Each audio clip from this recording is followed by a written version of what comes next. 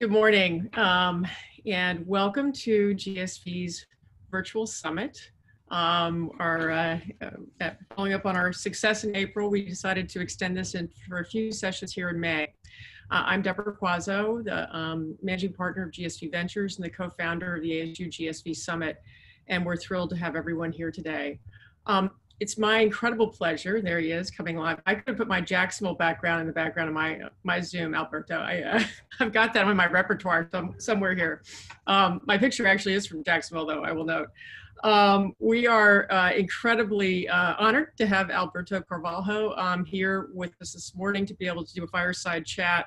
Alberto is a pretty remarkable figure, and I actually thought I'd start with his personal story in a time when I think could use some inspiration and hearing kind of how he got to where he got to, I think helps that. Alberto grew up in Portugal. He was the son of hardworking parents of modest means. As I understand, you were only one of your 6 siblings to graduate from high school. You came to the United States undocumented, worked your way up in this country through hourly jobs, obviously experienced homelessness along the way, obviously became a citizen, got to college, and ultimately you became a physics, chemistry, and calculus teacher in Miami. You then had a series of promotions, associate or assistant superintendent, and then in 2008 you were appointed superintendent of Miami-Dade. And aside from New York trying to steal you once, you have had a notably long and important tenure there. It is the 4th largest district in the country. It is 91% students of color, 350,000 roughly total students, 73% of which are on free and reduced lunch. Alberto has won things like Superintendent of the Year, leadership around technology, and he and his leadership team, his broad leadership team of teachers and administrators, have really engineered a whole district turnaround. So I thought with the backdrop, Alberto, of your life story, I actually just wanted to wait into my first question was really around empathy, because given where you came from, you were able to bring to bear empathy for your students, your teachers, and your administrative leadership, your teacher leadership, and your administrative leadership. It's actually National Mental Health Month, as you well know. I actually read a blog that your associate superintendent posted a couple days ago. COVID has obviously exacerbated anxieties and mental health issues of all forms, especially for our most vulnerable students. Miami-Dade has been a leader in implementing district-wide mental health programs, including leveraging technology like AR and VR to address these issues. And I'd love to have you, if you would mind, speak to this and how you and your leadership team and school leaders have been addressing the mental health needs of students and for that matter, of everyone in the district during this COVID crisis. Well, good morning, everyone, particularly to you, Deborah. It's great to see you once again. And to the GSV community, our warm greetings to all of you from sunny Miami. As you correctly said, we began paying close attention, being very deliberate in terms of augmenting our presence in the social, emotional, and mental health and well-being space, not only for our students, but for their parents as well as our workforce. Well before Parkland, but certainly after Parkland, with state revenues being appropriated, we dramatically ramped up our presence in that space, creating the first mental health department in the entire state of Florida with over 60 mental health professionals, developing new protocols through the early identification of issues, crisis, anxiety, fear, bullying, what have you, in schools, the ability to connect. And this, by the way, is over and above the school psychologists, the social workers, and the counselors, the trust counselors included, but then being able to connect those children, their families, to third-party providers outside of the school system for there to be a continuum of services that expands beyond the schoolhouse. Certainly with the advent of COVID-19 and this crisis, we recognized yet again that there were new pressures both on students, parents, and staff.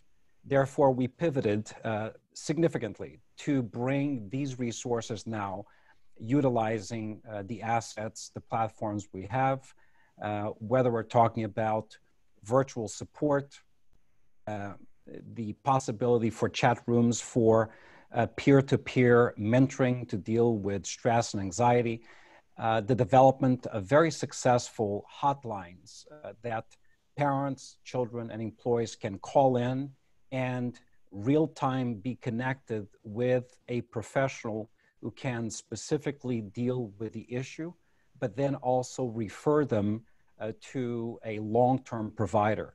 So I believe we pivoted twice during just a couple of years in terms of augmenting the provision of social and emotional support. It is something we teach in our schools, right alongside mindfulness, right alongside curriculum programs recommended to us by the American Psychiatric Association and many others, empowering particularly the youth with being active members in a school community and the recognition of stress, anxiety, troubled behavior on the part of other students, and then being able to report it safely, sometimes confidentially, but then also being a voice as a peer support member to the student community.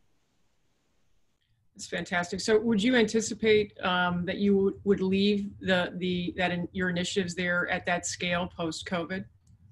You know, that's a fantastic question. I anticipate, actually I predict, not only for Miami-Dade, but for the entire country, that post-COVID-19, a lot of the platforms, systems that have been created, the shift from traditional teaching and learning, and along that goes psychological, mental, social, and emotional support, now to a virtual environment where these services can be accessed 24/7, anytime, anywhere. I predict that they will continue, not only here in Miami-Dade, but across the country. Look, we opened a powerful curtain that demonstrated that teaching and learning does not necessarily have to be confined to bricks and mortar environments. And one powerful participant in this process has been the parent, who for weeks now is home with a child and has a front row seat to what's happening in terms of the education children are getting. Parents are not going to let go of that sense of empowerment and day-to-day monitoring of events. So yes, everything will shift, and one of the shifts will be the continuance of the availability of these services, indispensable, essential services, not only in a traditional way when conditions allow, but also in novel virtual ways that we were forced to migrate to. That was not the case in Miami. We already had many choice programs that utilized 21st century technology, but as a nation, we were forced to migrate there. To think that now, when the crisis is lifted, we're going to go back to the old normal is, quite frankly, not a realistic scenario. There will be a new normal that takes full advantage of everything that has been enabled since the start of this crisis. And that, by the way, is a good thing. I really hope you're right, because that, as we think about it, this our framing BC to AD, which is before Corona to after disease, and I love your vision, and I hope you're dead right, because I think what has happened has been transformative in many ways. Not always successful, but transformative in many, many positive ways. So that actually, you give me the perfect segue. So the inspiration for my reach out actually came from an interview I did with Jeb Bush a couple of weeks ago on our series, and where he really cited the seamless move from physical to digital or remote learning in Miami-Dade. And I'd love you to, you just obviously you just sort of brushed over it, but love you to talk about it. I mean, how was it that what had you done in terms of preparedness? How much hardware was distributed? How did you deal with Wi-Fi access? Obviously, that's been a big issue all over the country. And then kind of any other thoughts you might have for now, district and school leaders around the country. And just a particular adjunct to that, you guys have gotten 92% attendance, as I understand it, and that also appears to be a large issue for some. So love to hear you talk about that too. Sure. So let me begin by saying we currently have 100% connectivity. That means student connectivity, 92 to 93% daily student attendance. We distributed in excess of 119,000 personal devices. And is that attendance actually higher than what you would get in a physical setting? Comparable? It's comparable about 1% off a traditional school day attendance, which is quite remarkable. Yep, quite remarkable. 11,000 hotspots, a partnership with Comcast. We were the first district to ask Comcast Xfinity to deploy resources to address the digital deserts that exist in certain zip codes. And in addition to that, I have to tell you, we began the planning to be where we are today, not to respond to COVID-19, but to be where we are today because we anticipated that at some point in the future, this day would come. And we began this journey back in 2012 when we passed a massive $1.2 billion bond referendum, 250 million of which was earmarked for technology, to expand bandwidth, to create universal ubiquitous Wi-Fi in all of our schools with a signal strength that extended beyond the school walls, to make decisions regarding grade level and standards aligned digital content that we have curated through purchase, but also developed here in Miami-Dade, making decisions regarding platforms, establishing training on Microsoft Teams and Zoom with great partnerships with Microsoft. So we began making those investments. And of course, I don't believe in buying personal devices through bond money. You are in essence, taking a mortgage out for 30 years for a device whose life cycle is 3 years. But we use different finance mechanisms to then acquire, through a lease purchase model, hundreds of thousands of devices. So here's what happened in January. We did not wait for the federal government or state government to tell us that COVID-19 could be a disruptive force in Miami. I placed COVID-19 coronavirus on my leadership meeting agenda in January. And we put on the board worst case scenario. You shut down 520 schools because this is not a matter of if, but when will it impact us and to what extent. So let's start with the worst case scenario. Shut down 520 schools, have 355,000 pre-K-12 kids at home, in addition to 150,000 adult and technical learners that receive services through us, in addition to 48,000 employees. At a time when the economy comes to a standstill, what do? Well, we were lucky because we began our planning for the shutdown in January. By the time February rolled around, we were already having, and certainly into March, conversations even with unions about the protocols for accountability during virtual teaching. So when we switched off traditional teaching and activated distance learning, we had protocols in place.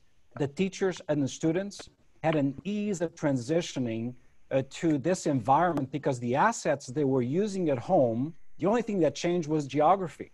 The assets they were using at home were the assets that they were using in the classroom. The applications were the same. Now they were just doing it from a different geography. With that said, intensive professional development to guarantee smooth transition, 100% attendance by teachers on that professional development, activation of support lines, telephonic lines, email lines for student support, teacher support, technical support, and the development, and this I think is one of the coolest things, a virtual parent academy to empower parents with a skill set to help students navigate this schooling at home, which is different than homeschooling. That is why, not devoid of challenges or problems, but that is why we are where we are, I think ahead of the curve, not having faltered in many ways, unfortunately, like many other examples that we've seen across the country. So it was preparation that goes back to 2012, intensified by current conditions. We're now at a point where we're examining contingency plans for the return that look at 10 to 12 different options. And that too is not a bad thing. We want to empower. We want to see and recognize an opportunity in the middle of this crisis. And that for me is now leveraging the knowledge we have, the access and the equity that we have built to meet students where they are and teach them 24/7, anytime, anywhere. So I want to string a little along. I love this parent empowerment theme. So important, because to me, I think what's fascinating is we're calling it remote learning. The reality is, high income districts have students learning at home all the time, right? They've got devices, they've got, software, they've got whatever that they can afford, and students spend more time at home than they do actually in the literal school building. So to me, this is, it's remote, but you're remote. So my hope is that one of the practices that comes to play, and it's back to parent empowerment, is that for low-income families or middle-income families that were not typically using the home as a place of learning on a continuous basis, whether it was lack of Wi-Fi or lack of devices or lack of parental instruction of guidance on how to do it, that post-COVID in the AD world, that we begin to see a lot more at-home activity for students who hadn't had that muscle built previously. Does that make sense to you? It makes sense to me. Look, let's recognize one thing. Access is the enabler of equity, and equity ultimately in the educational environment is the precursor to equal opportunity as far as high quality learning. So if you do not have access, and I'm talking about both parent and student, because it's not lost to us, the day the child has that device at home with full connectivity, we send it home with a parent portal and a student portal. So we now have a two-way gateway of access, communication, feedback, influence to parents as well as students.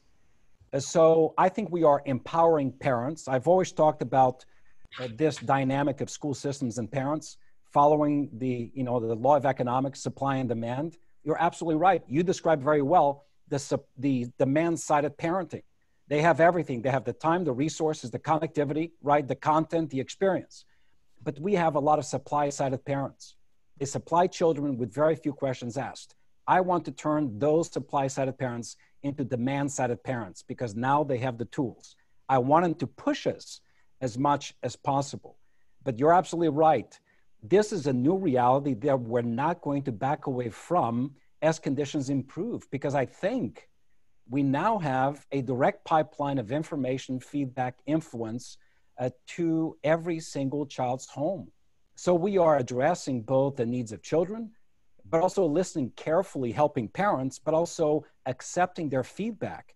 Just understand the possibility of the parental data analytics that we may be able to obtain in the process of trying to help kids. This is powerful. And I think amidst this crisis, again, it's an opportunity that has emerged, an opportunity that just doesn't pop to the surface. You go and find it. And we've been deliberate in terms of finding these opportunities amidst the crisis. Okay, so we have likely a lot of ed tech entrepreneurs in the audience, and so I'd like to maybe take advantage of this moment to actually let you potentially gin up an idea for someone to take the ball and run with. You've been a tech savvy superintendent from the very beginning. Clearly, the way you have you've not viewed ed tech as a silver bullet, but you've seen it as a way to drive equity and access. That there's no better poster child situation for it than where we are right now. You started iPrep Academy, which is a very, non-traditional school, and I'll come back to that if we have some time. You were named, tech savvy, 10 top tech savvy superintendents of the year, and you've anyway been very active in this area. If you stood back right now and thought about pain points within the district, which would include the parent at home and in schools, what area would you suggest for entrepreneurs that could and should be addressed by smart, energetic founders who might be able to think of a great solution to a big district pain point? So I would ask, love the question. I would ask for help on two levels. One may seem non-traditional. I'll start with that one. Help me with advocacy at state level and federal level to finally decouple. Number one, dramatically change FCC rules that dictate upon E-rate how funds to support technology can be used in districts. Liberalize it. Allow innovation, because right now, the FCC rules that dictate over E-rate, which helps a lot of districts utilize technology money, are very restrictive, archaic, decadent. Secondly, help me decouple public education funding from mandated seat time. It's insane. Come on, we're experiencing this now under this crisis. We need to be able to have public education delivered in a way that meets children where they are in terms of their proficiency, their performance, their socioeconomic status, their geography, where they reside in school or out of school through blended and hybrid models. Now, specific to the tech world, look, I'm looking for collaboration. I'm looking for a joint venture where true personalized, adaptive, paying close attention to special needs students and English language learners, personalized, adaptive platforms and content are delivered on the basis of the data that we possess, and we are a data-rich district. You know, data is our DNA, it's our super strength, utilizing our data, building a system that recognizing that a lot of parents may opt for a blended learning environment, a hybrid model, or altogether outside of the school for a prolonged period of time. Personalized adaptive models utilizing our data that exactly prescribe for the child not only the best modality of learning, but the pace, the guide, and the excitement that motivates them periodically with the necessary feedback of data performance to us, not relying on monthly or quarterly assessments, but organic assessment that the student doesn't even perceive is assessment, but generates data. We call it embedded, invisible assessment. Exactly. Fantastic. Okay, I could talk to you for 2 hours. Unfortunately, we're a little bit over our time. Thank you so much for your leadership and your service. I am very hopeful that there will be national collaborations around creating plans like the ones that you have built in Miami-Dade. And we so appreciate your time today. Thank you so much, Alberto. Deborah, thank you so much, and best of luck. And let's see through this. There will be an end in sight. Just at the end of this this cycle, let's be better for it if we're smart enough. Thank you. Bravo. Agree. Thank you.